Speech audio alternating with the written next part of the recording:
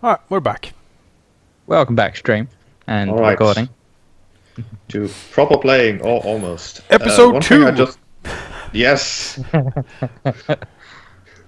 The continuation of the epic cliffhanger. Yes, of Holy night has been put up, sheep. What I just wanted to point out, probably mostly for you and not necessarily the audience, aspects are an important deal, and I think since they are the main focus of the entire system, it's worth trying to basically think of every situation as how can I use the aspects, whether it's your own aspects or the scene aspects. The system of compelling aspects, I will do quite a bit of that, hopefully today. But if there's anything that you think your character's aspect applies to, please do suggest ways to compel that or to invoke that. Although I think compelling is even more interesting than invoking because it creates drama and everyone likes drama, right? That said, I think we can just start. I would like you guys to copy your tokens. I don't own it. You don't own it. I don't own it either, I think, no. I've got plural tokens for me. Tokenses. You Tokens. own your tokens. Tokensai. Tokens. Moose, meese. Or is it like sheep? The plural of sheep is sheep, but it's a plural of token is token? Sheep, sheepier, sheepest. We need to stop that's these random funny. tangents, man. My god. I can't. It's just, this is what goes on in my head constantly. Okay, disregard that whole copying token things because that's way too premature. We are going to start that by me setting the scene, essentially. I will tell you that it is currently a Saturday evening, in fact. The sky is overcast. It's somewhat cloudy, somewhat cold. It's somewhat of a day, really. That's the best description that anyone would have for a day like this. And all three of you happen to be walking through Berlin. Not through, one of the busy streets, but rather one of the side streets even, surrounded by big apartment blocks and small offices and buildings and shops and whatnot. The sounds of traffic are still kind of echoing through the concrete canyons here, but there isn't really much traffic about. And with that said, I would like to ask you, why are you walking through Berlin on a Saturday? Where are you going? Help me here. Cooperative storytelling. I mean, Das Pumpernickel. we are obviously on our way to, we have been at the Pumpernickel and have had a few beers, but obviously we're on our way to the pizzeria. Yeah, we really that makes needed to sense. mark a that. bit of food. Yeah, because Bjorn has been talking a lot about this new pizzeria I found. And There are a lot of them. But, yeah. Found not because it's new, but because there are so many in the city. We've looked at them. Alexander's really just most. I mean, pizza's nice, and having people to talk to is also nice sometimes. Yeah, I mean, Felix is just happy being out and about a little bit because his warden bureaucrat friend, in quotation marks, has been especially obnoxious earlier today about forms that need filling out and stuff. So he just wants to get away and basically said that he had business in town. He just basically left. And he doesn't want to come back there until the old man has fallen asleep. So he's ready for a night out of town, out on town, basically. What time of year are we looking at? Let's say early autumn. Early autumn. Okay. It's the kind of nice period of the year where it's kind of cold enough that you should wear a jacket, but not really cold enough that you would feel cold while wearing a jacket. It's that sweet spot where you can really cover yourself in clothing and feel super comfortable while walking around. That's good. I like it. Yeah, it's a good time. It's a good time. Almost always strangely dressed in the slightly Roman-esque garb of having the sort of the purple and like red cloth with the XP on it. So is that like so how are you? Do you have a jacket or do you just have priest robes? Yeah, I have that. I have basically comfortable clothes, jeans, a jacket, and then I have this sort of sash almost that I just sort of put on top. So it's really fucking obvious to everyone. That here walks a cardinal or some such.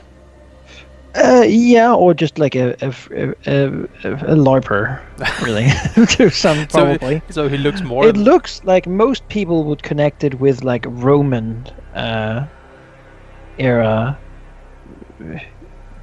Yeah. So it's like it's a toga? Berlin though. In the middle of Berlin, probably isn't even strange to Yeah, I mean, see there's this a sort lot of thing. But he certainly stands out in the crowd. That's obvious to see. Does he have a collar? No, he's not. He was once with the church, but he was kicked out. And yeah, sort of freelancing the good book now, more so than being paid to, really. Okay. Well, Felix on his end is dressed up as he usually are, in dark jeans that are scuffed and clearly worn, not falsely worn, but like clearly worn, like as if he has crawled around on his knees a lot in these jeans. He has cowboy boots, which are made of leather clearly, and with some fancy like leather work sort of embroidered upon them. Can't really see all of it because they sort of the pants sort of cover some of it. He has a dark t-shirt that sort of peeks out from under his sweater, and you might see a slight bit of a logo that seems to be like Led Zeppelin or something.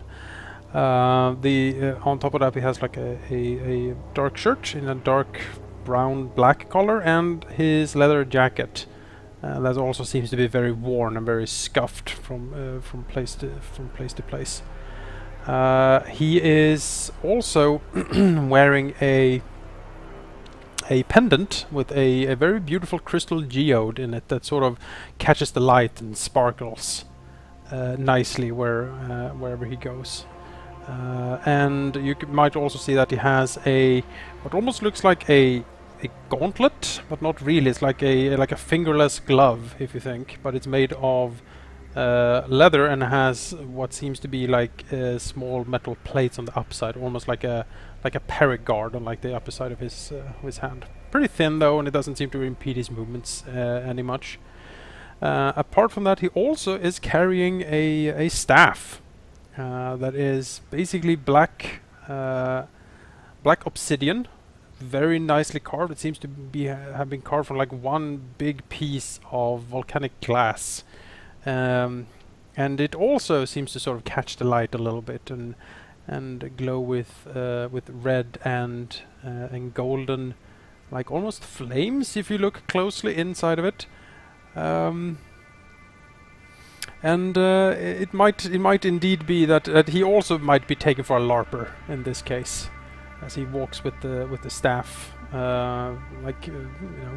using it almost as a walking. Like a walking implement as he walks down the street here. The staff also it ends somewhat in like a somewhat sharp, like upwards. Maybe he could actually like poke someone with that and it would actually hurt because it looks kind of pointy. At the bottom of the staff, it is clad in what looks like it's like a steel, not a steel shoe. You know what I mean? Like at the end of the quarterstaff, there usually is like an iron. Knob, yeah. So it has like a similar knob at the end of his staff, so that clanks in the ground when he walks around. There's also like leather bindings around the staff where he usually holds it, so he can hold it comfortably. Currently, he also has a pipe out, and he seems to happily be smoking the pipe as he walks down, currently talking to Alexander about something. He takes a smoke on the pipe. Grumbles something approvingly and maybe takes it out to point at different things as they walk by. we're perhaps a little behind while Bjorn sort of is leading ahead. We're not really looking where we're going because we don't know, and he probably knows Mm-hmm. where we're going. He's probably discussing the latest football game that was on like a couple of days ago. We probably went over to Bjorn to watch it. Mm-hmm. I don't have a TV, so. Yeah, Felix has one like in the far end of the corner of his room, but it's really old and really small, so it doesn't Little really breaks. work. Bjorn, yeah. It kind of breaks a lot. Bjorn that's has a true. special seat for Is Felix Bjorn to sit. sad for all the times when Felix has ruined his TV. Felix he has really a tries special- not to. He does have a special seat for Felix when he comes over. It's Like this always is nowhere really, near like, anything. discussing a there. solution as it's always whenever something exciting is happening in the game, like they're just about to score and Felix stands up and then Yep. and then we're like, no, Damn no. it! And he's like, sorry, I'm so sorry. Yeah, but he's lively discussing that with Alexander at the moment. And I guess that leaves Bjorn. Bjorn's plowing ahead. He knows where he's going. At the moment he's wearing a basically like suit trousers and shirt. He likes to wear that sort of clothes. He feels comfortable in it. But he also has a leather jacket. He doesn't seem to like the cold too much. Tends to get a little sleepy when it gets too cold. So, although he won't talk about it, you could guess that he's just used to sleeping when it's really cold. So he's walking along. He might add a few points into the conversation, but nothing in particular. He's thinking about the glorious pizza he's heading to. At this point, with the puffing on his pipe, Felix will say to Alexander, "Well, I think it's actually quite obvious. The judge was either blind or bribed. I'm suspecting the whites." So he puffs his pipe. Alexander frowns. Says, if they've gotten that far into the system, indeed, then there's not much we can do about it. At least not yet. Given that they might made a misstep.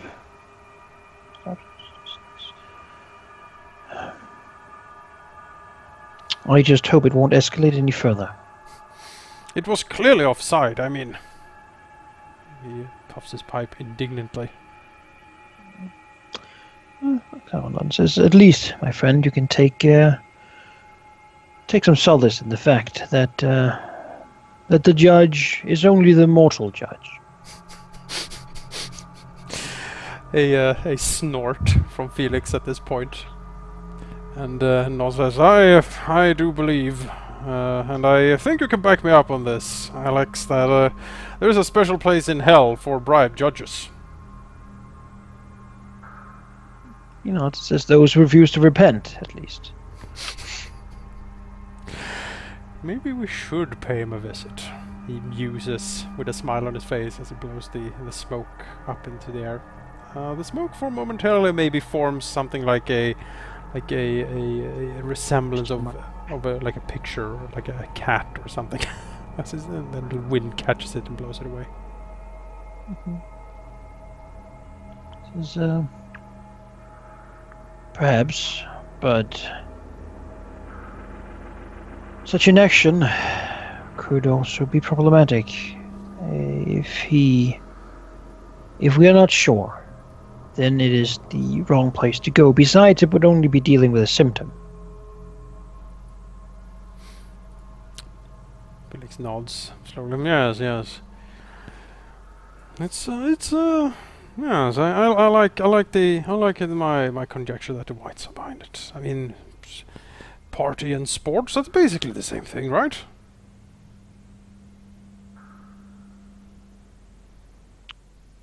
Just looks at you. He nods thoughtfully to himself. Yes, quite. Puffs the pipe.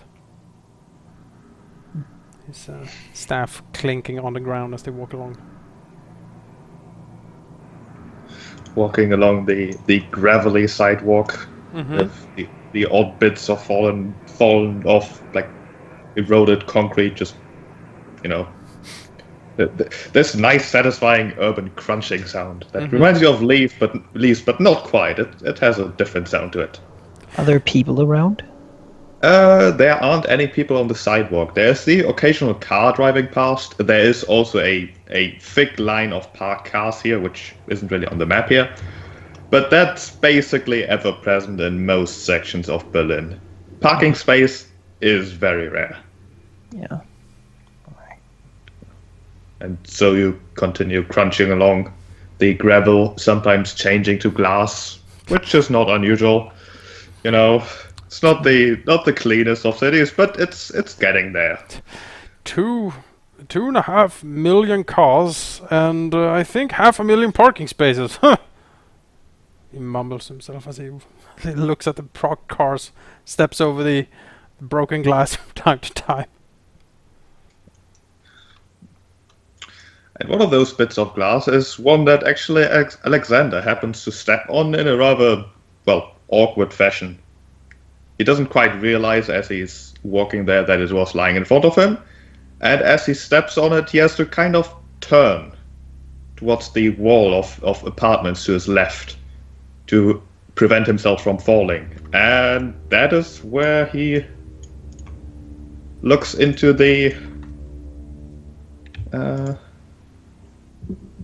into essentially the large window of what must have been a restaurant of some sort. Must have been, because it is an utter mess. It is so much of a mess that it seems inconceivable that the amounts of glass and the wrecked pieces of furniture on the sidewalks have been unnoticed until you've stepped right on top of them. And in fact, it very much seems like Felix and Bjorn haven't even noticed yet. Well, You'll probably notice then that Alexander changes his posture and immediately sort of checks the place basically for if he can see, like the window is smashed then inwards. It is smashed from the inside out. Oh, and there's tons of blood. There's just the tables are overturned if they aren't smashed. The chairs are everywhere. There were tables bolted to the floor that have been ripped apart and scattered everywhere. And in the back of the restaurant, a large pool of blood, and perhaps even more, although it's hard to say from the inside. The door to the place is actually open. Slightly ajar. The door's not in the best of conditions, as if someone had its way with that as well. And the last window to the very north doesn't look much better. no, really, Bjorn, this honey on pizza, you Okay. have talked it. Let's say You gotta try it. Felix It's just beautiful. sort of looks very alertly basically at the window that you're walking past. I guess Felix will note that Alexander sort of slowing down and changing his posture. I'm also saying your name. Yeah.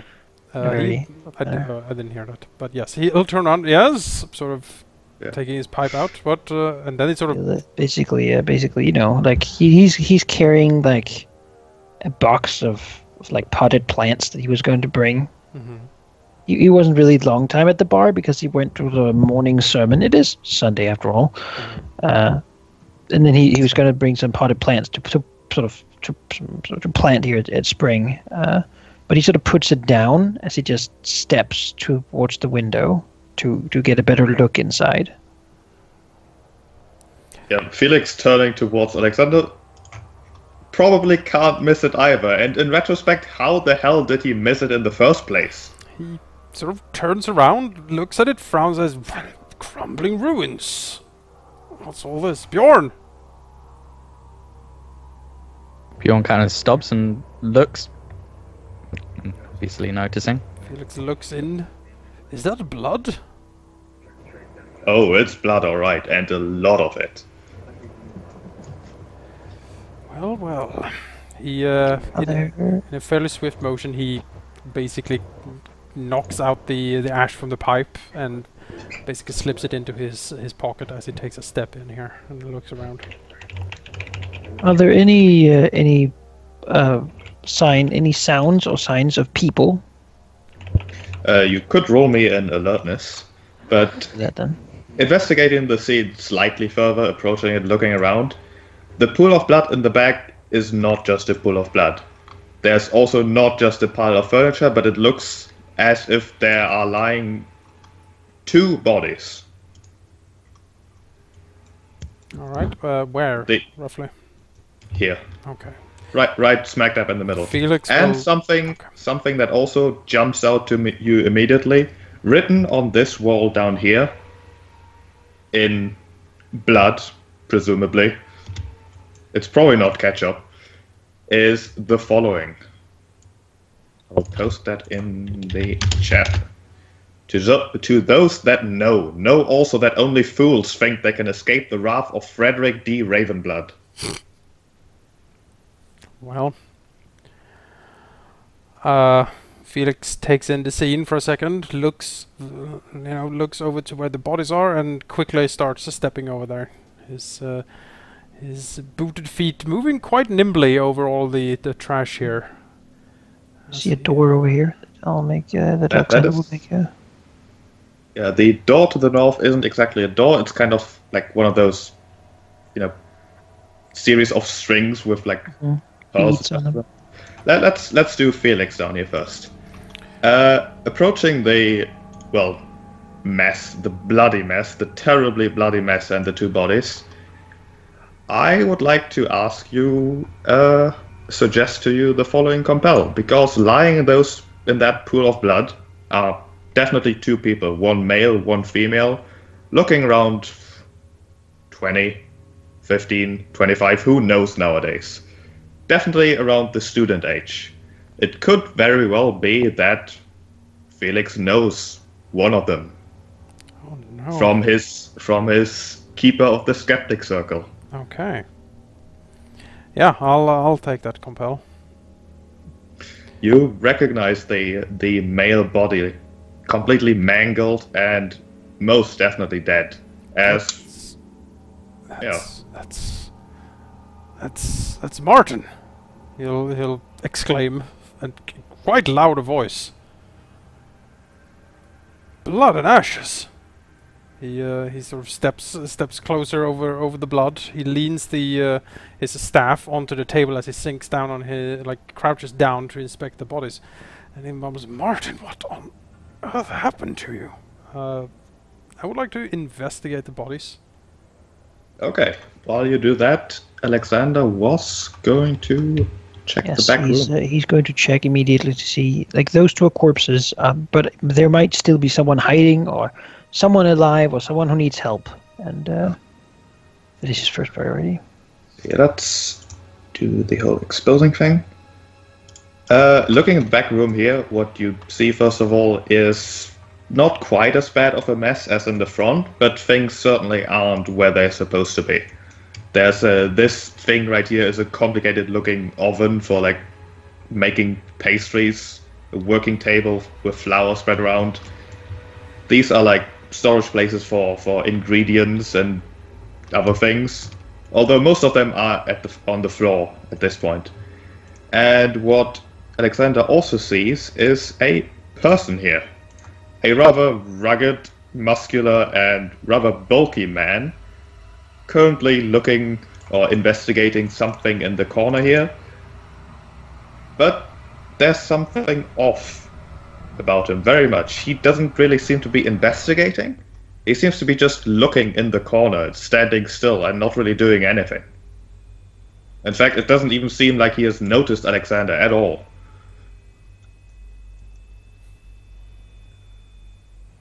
All right. Well, I would like to first and foremost do an empathy, perhaps, to see if he is distressed or, like, if he appears to be in need of help. Okay. Or could I simply tell that from the way he's acting? Well, he doesn't look wounded, or although his hands do look hurt. There might be some rips in his clothing. But roll me the empathy. Will do. So here I have a fair empathy. Oh, now just ask for modifier. All right. 2. Well, as far as Alexander can tell from this distance, this man is the epitome of a poker face currently. He's standing there. He's not even really shuffling around. His arms kind of crossed in front of him, but he's not really moving. Huh. Also, looking at him, it seems like his hands and his knuckles, there might be traces of blood on there, certainly some splinters in his clothing as well. And he generally has the feel of someone who you would hire to punch people. Huh. All right, I know that kind of person pretty well, turns out. Alexander will then, loud enough so he's sure the others can hear it, say, will he say? He'll say like,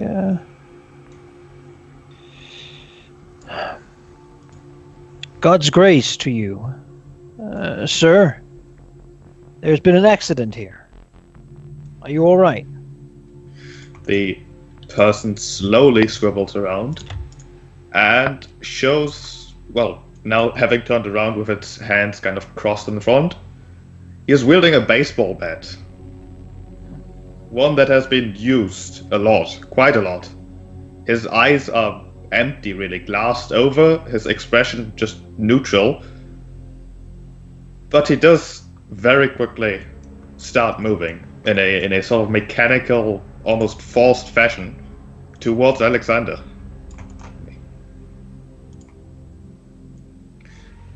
Slowly uncrossing its arms in front of him, the baseball bat held in like a baseball bat position. Although the expression of him, still empty. Well, let's see here, because I might have something that can help me with this sort of strange happening.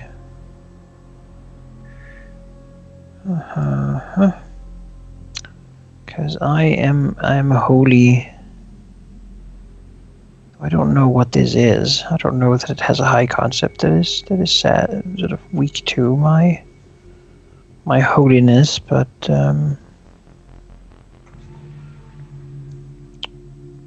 yeah, I basically can't compel it because I don't have any knowledge of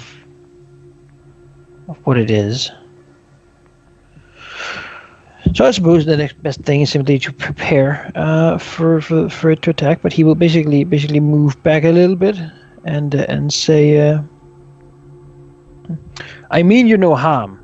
I understand that you can be distressed. Please, sir, do not act in violence. A solution can be found." All right, Bjorn. I would suggest that since two of your aspects might be relevant in this situation, you've stumbled upon a crime scene where most likely these students haven't really deserved their cruel fate. Most definitely, really. And from the sounds of it, Alexander has in the back room found someone with at least minorly violent or hostile intent. Okay. It wouldn't be too far-fetched that maybe that was the culprit who Alexander just found in the back room. Maybe you should rush in there immediately and, do whatever you think is right. That's actually what I was going to suggest. Like compel the maybe not just compel the never again will innocents die aspect, but also his trouble aspect comes into play. Perhaps he turns into a bear and just breaks through this interior wall.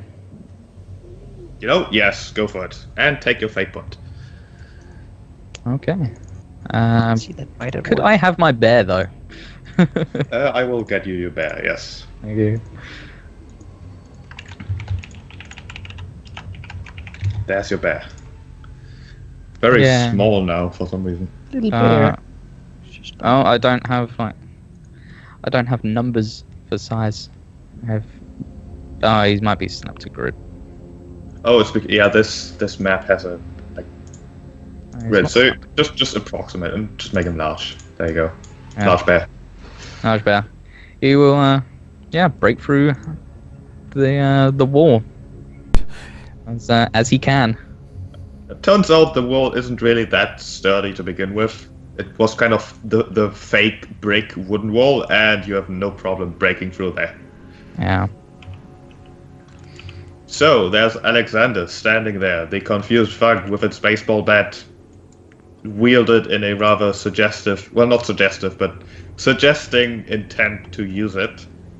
With the bear shooting through the interior wall, the person not really caring much. I would think that this pretty much constitutes initiative. Assuming that Bjorn actually wants to engage in hostile intent as the person is slowly walking to the north. Yeah, he would. Alright. Seeing the bat at very least. The initiative is nice and easy, so Yes. Yeah, got 2 in alertness, but I got 2 as well.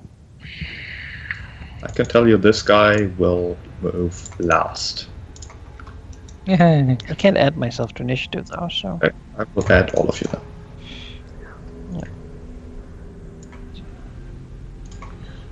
Probably makes sense that Bjorn acts first, doesn't it? I would say so. Yeah. sure. My action would be to try to make sure this guy doesn't get murdered right here in front of me by this bear man. Yeah, I would have. I was going to suggest that as being one of your compels, because this person, you know the kind. They're the kind that has made the wrong decisions, been at the wrong place at the wrong time. But surely there's something in there that can be redeemed.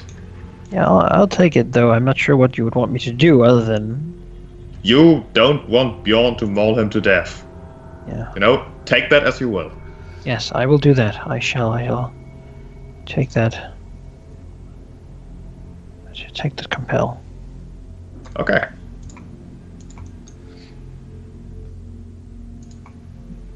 It would, however, be Bjorn who gets first act after smashing through the thin wood wall. Yeah. Still don't see an initiative, not that it matters too much, but... No. What? Yeah. Because you're all NPCs. Made us all invisible. There we Yep, go. you're all NPCs. That's a 2. Bjorn bear form. Bjorn bear form. It's It's a nice last name. Yeah. The real Bjorn's out in the street. Bjorn But yeah, Bjorn will go up and try and not so much brutally murder this guy, but definitely take him down. Maybe trying to drop him to his feet and drop him to the floor. Not sure what that would constitute. Maneuver, to then. if you want him on the floor. Perhaps, yeah. You could try to block him from attacking. Yeah, if you want to drop him prone, that would be a maneuver, and he would essentially get the prone aspect. Yep. Then I would do that. Probably doing it with... I can choose the skill, can't I? Yeah, one that makes sense. Yeah, I would probably say fist that he swipes the man's legs from under him. Alright. And as the person gets attacked, it does seem that the person suddenly becomes rather lively. Well, almost anyways. He certainly dodges. Or tries to. Roll your fists then. Okay. Also, something I actually forgot is the scene aspects. Mm-hmm. Let's do that first really quickly. As it turns out, the entire area seems to be really hard to notice from the outside. As you very much noticed. It's an oxymoron, but you did. we hardly noticed. Oh, over here, there are a bunch of scattered ingredients like pepper and salt and unfinished buns and dough and whatnot. Down here, it's a bloody mess. It's literally a bloody mess. The windows over here are broken, and this complicated-looking oven has seen better days. Although it is a rather impressive feat of technology, whatever it is. Let's see, that's a fist of 4. The thug will try to not get interrupted. And in fact, he does manage to jump over your swipe with sudden agility. Alexander. Alexander's pleased by the bear not just like killing him. And he will move to try to block this man from... Can I disarm him? Is that something I can do? Sure. I would say that's a maneuver, and disarmed would essentially be his aspect then. Okay, I was more like trying to take away his weapon. Let's see if that is an actual thing. I've read it somewhere. Disarm. That's probably a thing. It sounds like it should be a thing. Disarming an opponent would be a maneuver. Alright, but I would be disarming him, basically. Yes, he would get the aspect disarmed. Which you can then invoke as any other aspect. Once for free, because you've made it. Right.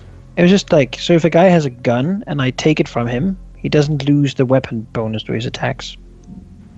If you take it from him, that would only really be temporarily. You would take it back eventually, in a sense.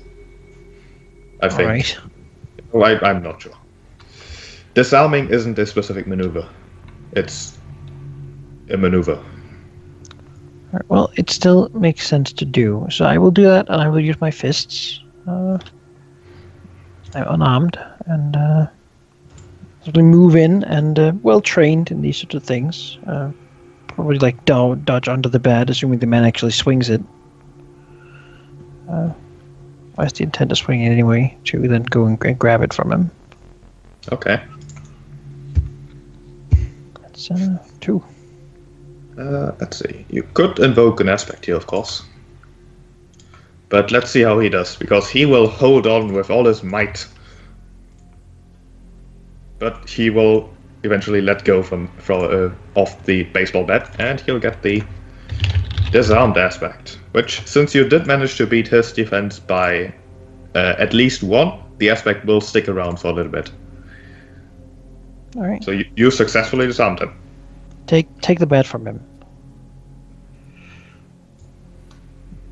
Felix, you hear commotion and walls being smashed. Well, Felix is probably at this moment too absorbed in the death of a student in front of him to actually pay much attention to what is going on up there. He is very intently and focused on investigating the scene before him, and as so will not move to act for what's going on in the kitchen. Okay. Would you have an aspect that you could consider that being an effect of the compulsion to be?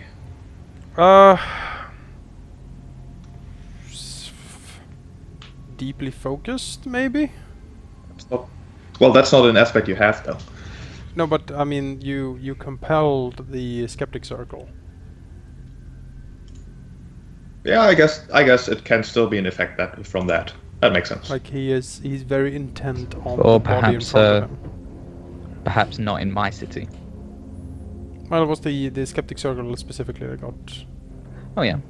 invoked. Yeah. So I mean, I would interpret that as him being very concerned of the bodies in front of him, and deeming that is far more important at the moment than whatever's going on in the kitchen.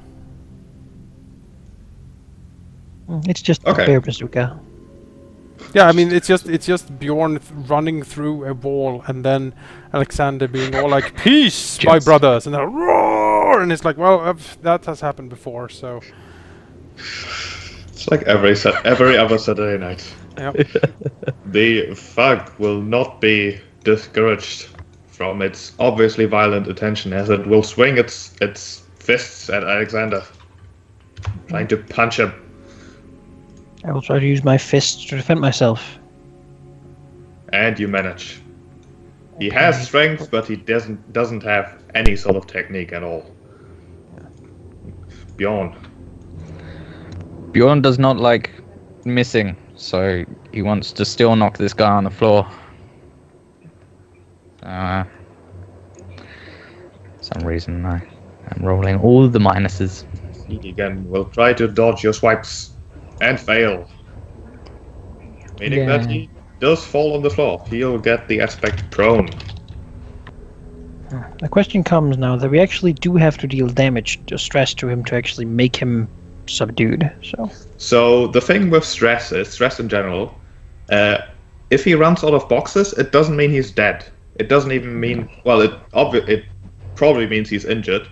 But what actually happens when the stress is, when he can't take anymore, that's your choice. You can say you take him out of the fight, well, not non-violently, but non-fatally at least. You can dictate what Knock happens. him out or whatever. Yeah. Running out of stress just means he's out of this conflict. How? That's for whoever did it to decide. Sure. So if I beat him by 2 shifts, that means my normal damage plus 2. Well, you were trying to maneuver on him, right? Yes, you Yeah, maneuver. I was trying to maneuver him, yeah. A good success on a maneuver just means that the maneuver will stick around for longer. Okay, good. Cool. And you, of course, since you inflicted that that aspect, you can use it once for free. Same for the disarmed with Alexander. So, alright, here's a question then. You can grapple in this. Yes. You have to justify it with an appropriate aspect. If he's prone, I'm pretty sure if a bear puts his paws on the man's arms, he's not going to be getting up. And use my might skill to hold him prone, grapple him prone, as it were. So would that be another action, or would that... That would be another action, yes. Okay, alright.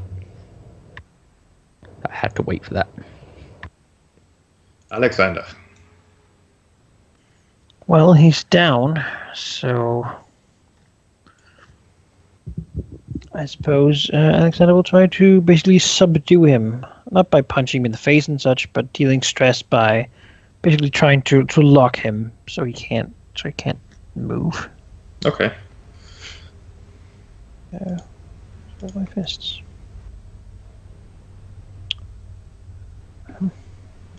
And he will try to deflect your attack with his own fists, but fails. That is 2 successes. Two shifts, rather, and he'll take that stress. Do you have any extra weapon damage on your fists? Only if he is an unholy being of some sort that would be in against the Christian faith. Alexander doesn't get the feeling that mean people are against the Christian faith. No. Felix will, I guess, continue his investigation. Yep, he continues his investigation, mumbling and cursing to himself under his breath. These damn kids busting through walls. The thug will not be discouraged by being on the floor and without weapons. He will do he will kick at Alexander using his fists. He is angry at Alexander.